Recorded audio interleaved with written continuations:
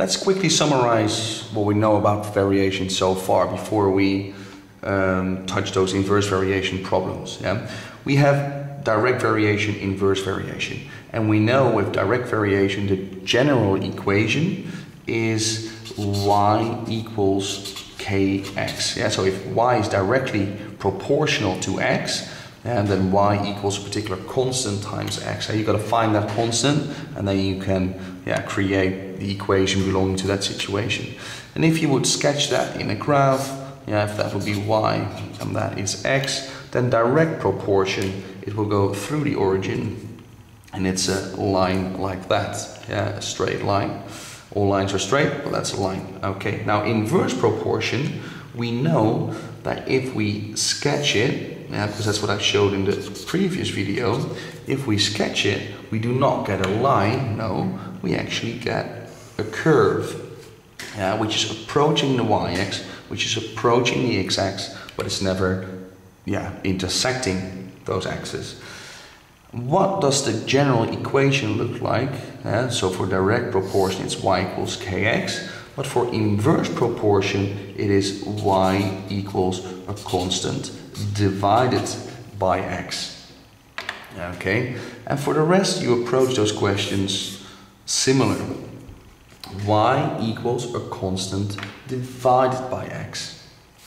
Okay, so knowing that, we can answer these questions now. Y is inversely proportional to x, and y is 2 when x is 4. Find the value of y when x is 16. A lot of information. Important information is inversely proportional.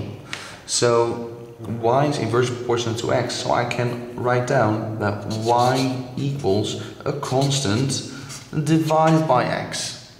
Okay, because it's inverse proportion. That could be my first step. Now my second step is to find out, so what is the value of that constant? Well, they tell me that y is 2 when x equals 4.